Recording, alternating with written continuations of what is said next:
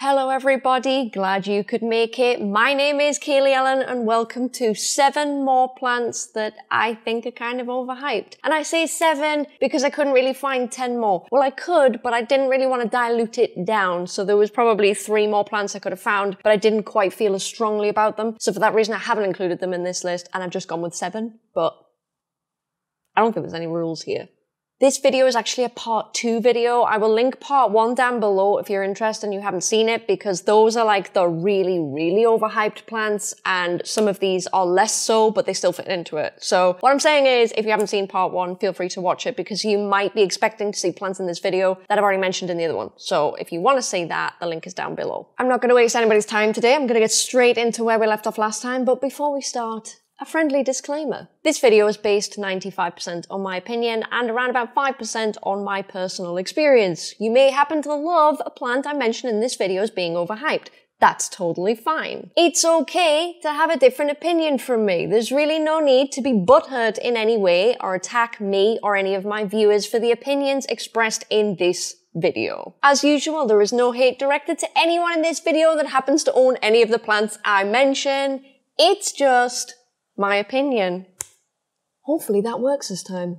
And for the rest of you, when I give my opinions on price, please note that it is so subjective. I know people that watch me all the time are so sick of hearing this, but when I give my opinion on price or my, where I quote a price, it is so relevant to now. It's not necessarily relevant when you're watching this. If you are watching this in 2022 and COVID isn't a thing, then these prices might have come way down. They might have gone way up. Who even knows anymore, right? It's too much of an unknown. I am recording this video in January 2021 in the middle of COVID in UK after Brexit, so let that just be a little bit of a guide on price for you. With all that out of the way, let's just get into the video. The first plant on my new list that I think is pretty overhyped is none other than the Philodendron Pink Princess. Now, on my first video, so many people said, why isn't the Pink Princess in here? Honestly, I think it just didn't make the cut, but it's made this cut because it 100%, in my opinion, is overhyped for reasons I'm now going to go into. Now, don't get me wrong.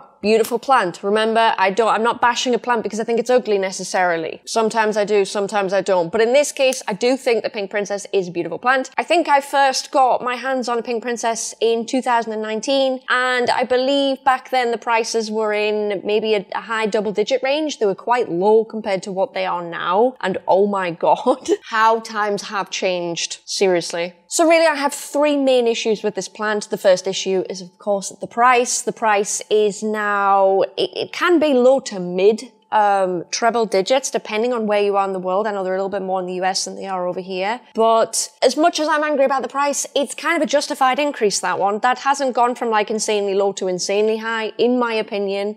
Most of them I see are well within the bounds of a reasonable, like COVID inflation. They haven't gone ridiculous. So for that reason, I'm not too mad at the price, but obviously I have to mention it because the price has gone up massively. My second issue with this plant, for me, it is cosmetic. It is the growth pattern.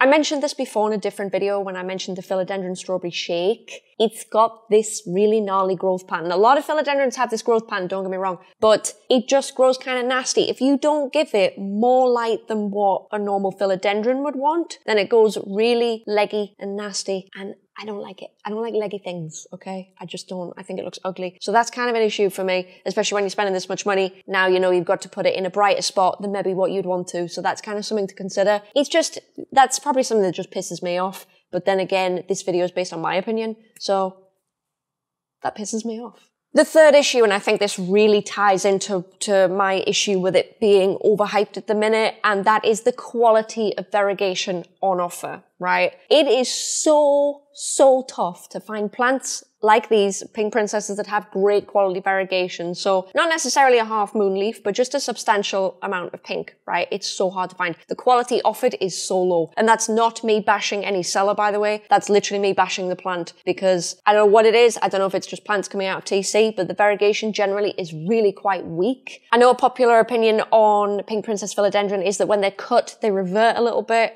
I've kind of had hit and miss experiences with this. 9 times out of 10, they do revert for a little while. But as a result, there are so many Pink Princesses out there being sold for high price tags, and most of them have little to no pink on them. If you're looking for like a really sexy one, like for example, the one I hauled, was it a year ago, 2 years ago? my brain is like fried. But the one that I got from the International Aroid show that I still have, it's just kind of cut into pieces at the minute. I still have the mother that's much shorter, but that had really good variegation on it. The rest of them I see kind of don't. And that pisses me off. I did have some pink princesses out of tissue culture, but they're not great either. I'm not seeing great quality products. And for me, when you take the price point of low to mid 3 digits and then you have not a lot of variegation to go with it, that's a bit shitty. I don't love that. I mean, it is what it is. It's supply and demand. It's what's out there. It's the price. It's the value of things. But it's just a shame. And even if the price came down, I don't think that fixes the issue. I think it's still a problem with quality of supply. There are really, really low amounts of, pink princesses with good variegation. And that's a real shame for me. So that's a massive reason why it contributes to being overhyped, in my opinion. There's going to have to be a new drinking game in this video. Just take a shot every time I say something is my opinion, because I have a feeling I'm going to do it all the time. The second plant that I think is very, very, very overhyped is the Philodendron Joepii variegata. There you go, everyone. Everyone that's commented on all my videos saying you're saying it wrong. I know, I've always called it billieti. For anyone that didn't know, it is a billieti. It's just not pronounced that way. It's actually pronounced Joepii. So that's what that is. Variegated Joepii, really quite overhyped. Now, I had my first variegated Joepii. Sorry if I slip back to billieti at any point during this chat. I had my first one, I think it was a couple of years ago, and that was a lot of money. That was about £500-600, I think it was, getting that in. I think I sold it for like $650, so I didn't really make anything on it. It just, I sold it kind of for what I got it for. But it was so expensive. It was substantial. I might have had 4 or 5 leaves. And that was an expensive plant back then. But now I hear the climate is somewhat different for this plant, if I've got my information right. Oh my God.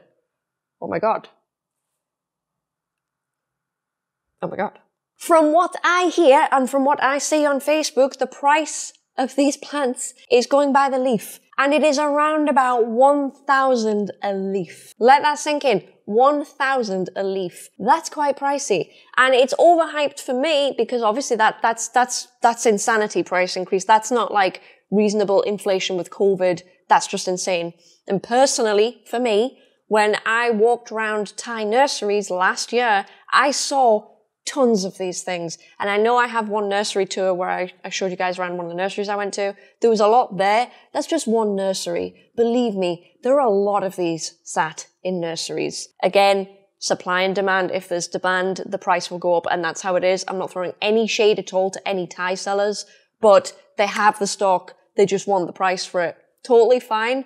But for me, that increase, considering the plant is technically available, it's just being held back, and I'm going to be saying this a lot on this list, I think, or at least for one plant anyway. It just makes it super overhyped for me because I know the supplies there. I've seen it. I know it is. It's on most stock lists of supplies that I view. It's there all the time. Just no one wants to pay that price.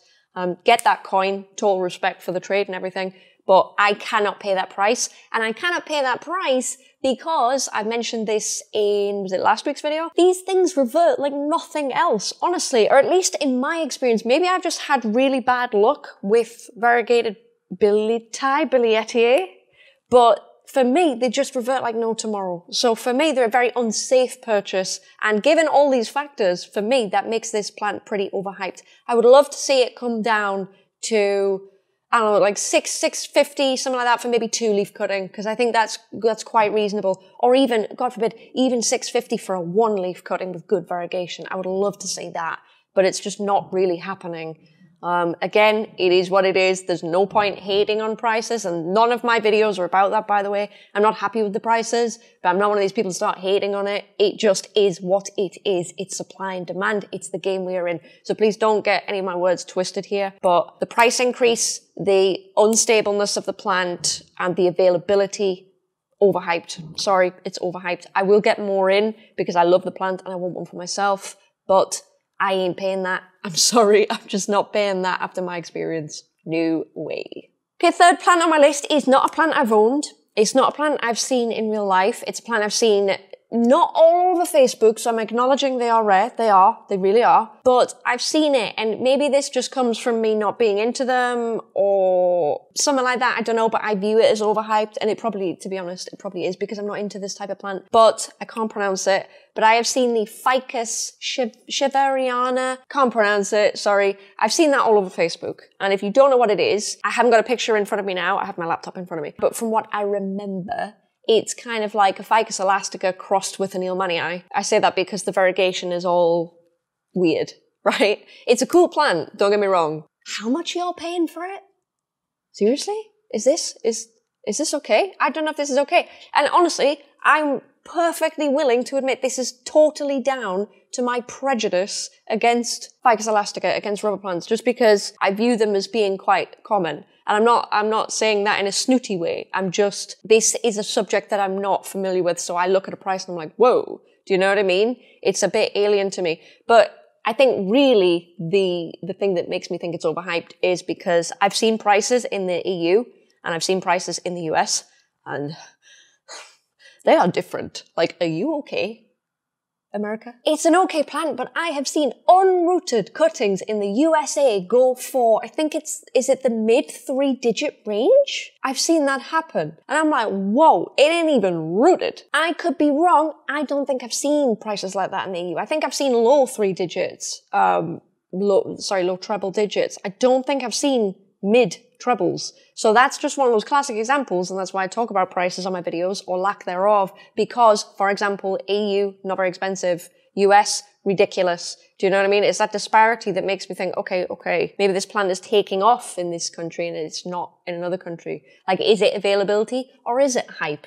These are the real questions, right? I'm not going to drone on about this one because honestly, I'm speaking 100% going to be honest with you. I'm speaking out of total ignorance, lack of knowledge, just an outsider looking in, and my previous perception on Ficus elastica.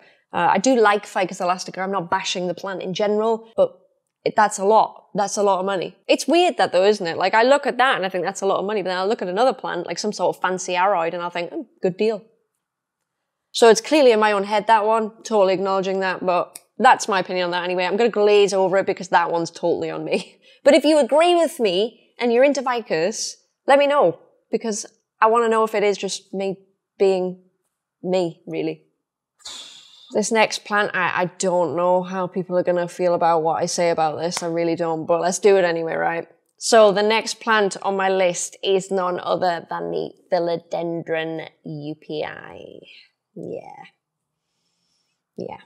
So you probably didn't expect me to take a swipe at this plant, but honestly, I'm kind of about to. So I don't think that the parents of this plant have been confirmed, but I believe it to be, and I think a lot of people believe it to be, a hybrid of Philodendron bipennifolium and Philodendron pedatum, I think. If I've got that wrong, I'll write the right thing that it's supposed to be. It's an interesting plant, but I think, honestly, it is an acquired taste, no doubt. Full disclosure, I do own this plant. I own a really, really nice big one, and I own a couple of smaller ones. I think there's a smaller one on the wall, and then I have some small pups. And by pups, I mean the leaves are like this long. They're really, really small. So I do own a couple. And honestly, I've still yet to ascertain what I think about the plant. I like the plant, but I don't know if I can say that it's pretty. Who? Is someone on my roof?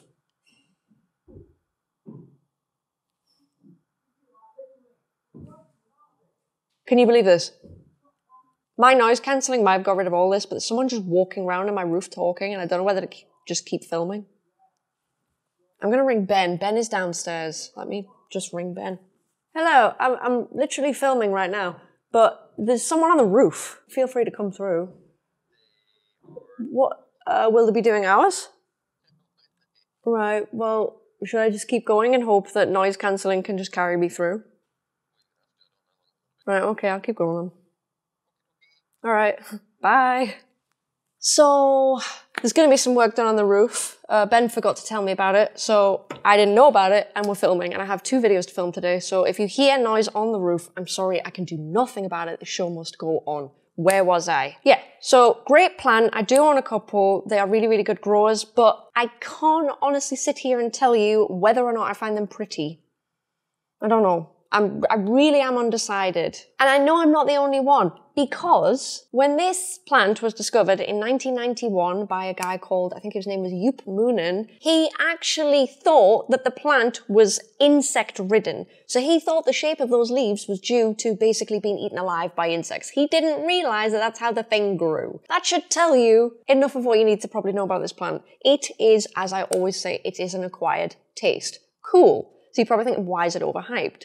Now, obviously, it's always been very rare. If you look into the background on this plant, it is rare. It really is. It's always been hard to get these things. You had to know a guy that knew a guy that knew a guy, and you didn't often see them come up for sale at all. I bought mine from a wonderful collector over in Florida. I think did he not tell me it was part of the plant that was actually originally collected from the wild? I might have that wrong, but I'm sure that's what I got told. But anyway, the price back then might have set you back mid-trebles, I think, for a small plant, a cutting or whatever. I think, as I'm recording this video, that value has quadrupled. So I think now you can pay around about $2,000 for a UPI. And that's not a big one like the one I have. It's, you know, maybe a 1 to 2 leaf cutting. It's a little bit nuts, if I'm honest with you. It's gone crazy. Now, I think that is for an interesting reason, but I don't know if people are going to like why I think it's overhyped. But I'm going to tell you anyway. I respect the history of this plant, so I'm not sitting here bashing the plant as such, although it may appear that I am. I'm not. What I think is happening, and I'm saying this from my experience of seeing people on Facebook, what I think is happening with these plants, yes, the price has gone up. It's rare. Now people know about it thanks to people getting more connected on Facebook, sharing collections, even things like rare plant indexes, everything like that. It's becoming more known. From what I've seen on Facebook, I'm just going to put it out there, I have seen a ton of people basically wanting to own this plant because it is rare. So not because they like the plant or they do find the history fascinating or they respect it or anything like that. Most of the time, that's noisy. Oh, no, you don't. I see a lot of people on Facebook literally wanting to own it to tick a box for the clout, for the Instagram likes, for the flex, whatever you want to call it. And it just kind of grinds my gears a bit. Honestly, you do you. If you want to buy things and show them off and that's what plants are for you, that's fine. It's not really what I'm about, and people that really know me know this. You know, I've got a lot of plants that I own that I don't even think you guys still know that I have yet. I'm not a flexy kind of person. It doesn't interest me. I like things because of either history or how unique they are, or there's just something special about them for me. So for that reason, I'm saying it's overhyped because I see people mainly wanting to own this for the clout, for the views, for the likes, whatever you want to call it, rather than wanting to own it because they genuinely would love to add it to their collection. And it's a little bit sad. That's my opinion on the plant. Yes, price increase, loads. I actually think this plant deserved a higher price than what it used to be anyway, to be honest, because of its rarity. I mean, 2,000 is quite high, but I do think mid-trebles was probably a little bit low originally anyway, given the history and the backstory on this plant. I'm sure there's some good information out there. I think I read a post on this a little while ago as well. I'll try and link that if I can. The link might not work, so if there's no link there, I am sorry. I don't think YouTube likes me linking to Facebook a lot, so...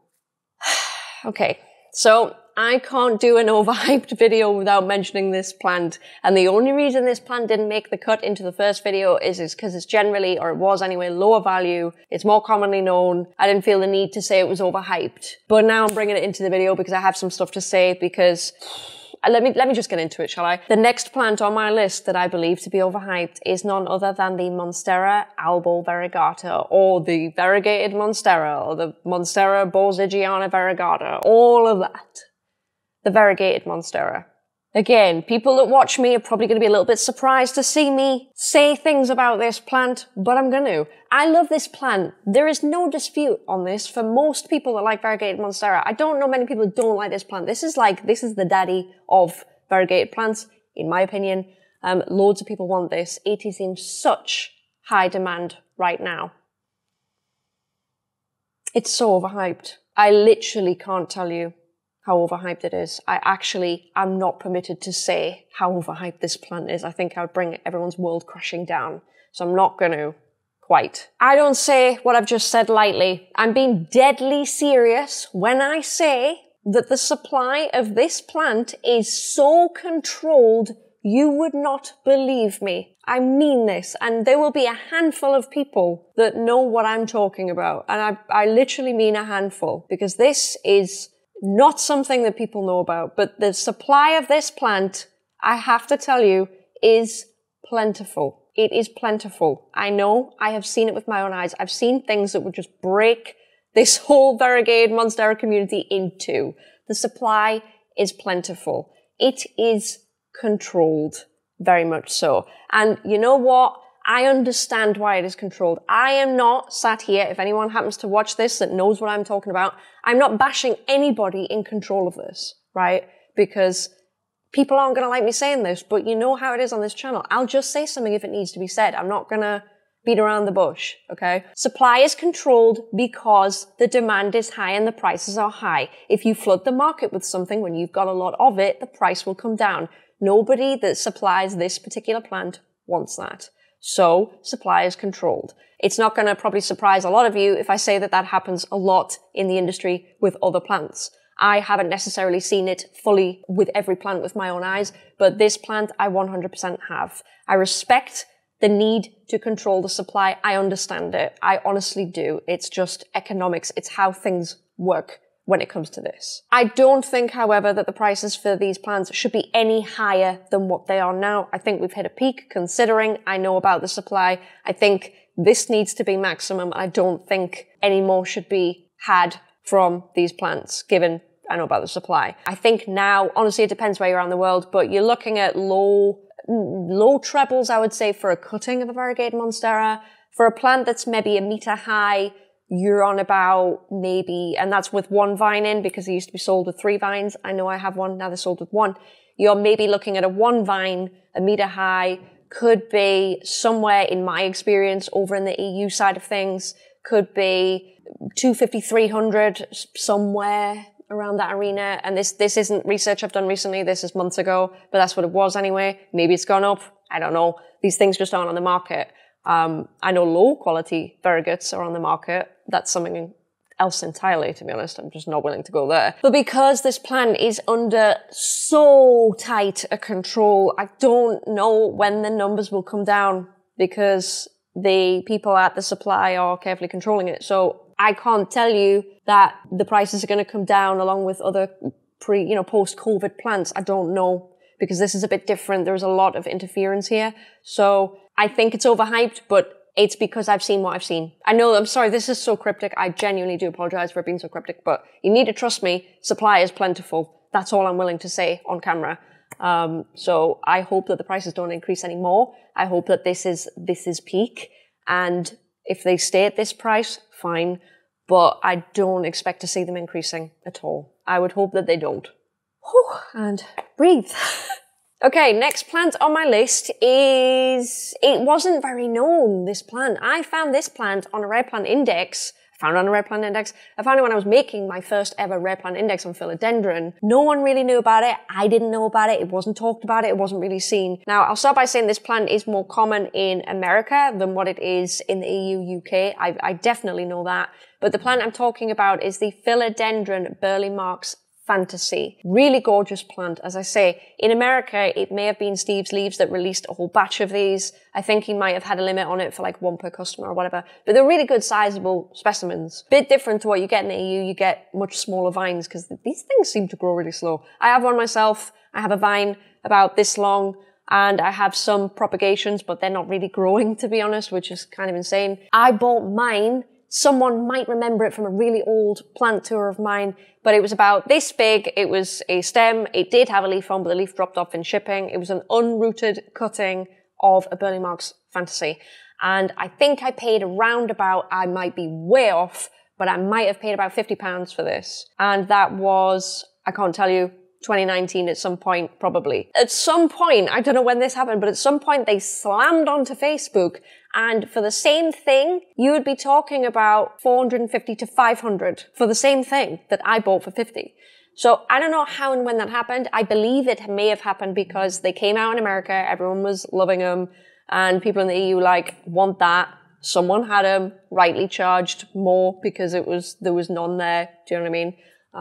I know people hate that. I'm sorry, it's just the game. It's just economics. It's how it is. So I feel like because I just feel like they're overhyped a little bit. There's not loads of hype around this one, don't get me wrong. It is nowhere near like Variegated Monstera, Eelmanii, Variegated Andersonii. It's nothing on that. So yeah, EU cost loads. US, I don't think they cost as much. If you own one of these and you bought one in the US, please let me know kind of what size it was and how much it was, because I'm really curious to see the difference, because believe me, there is one. There really, really is. Are they just overhyped over here, maybe? I don't know. Right, okay. The last plant on my list is overhyped, but not for a reason that you may expect. And I will try my best to explain this.